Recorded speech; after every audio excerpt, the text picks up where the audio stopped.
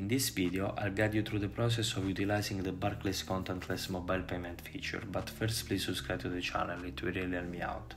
So to make optimal use of mobile contactless payment, it's essential to confirm that your Android device possesses NFC capabilities and is running Android 6.0 or a more recent version. You can verify this by navigating to your phone settings. Additionally, ensure that you have the most up-to-date iteration of the Barclays app. To achieve this, simply launch either the Play Store or the App Store and execute the necessary updates.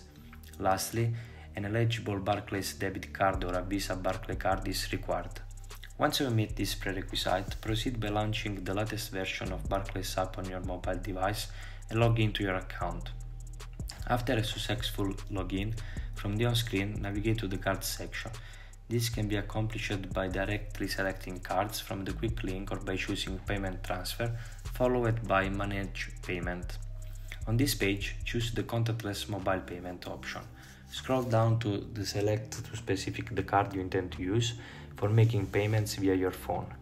Subsequently, ensure that your NFC functionality is activated and set the Barclays app as the default NFC payment method.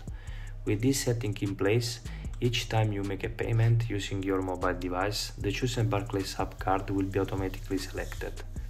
This is it. If you find this tutorial helpful, please consider leaving a like and subscribe to the channel. Thank you.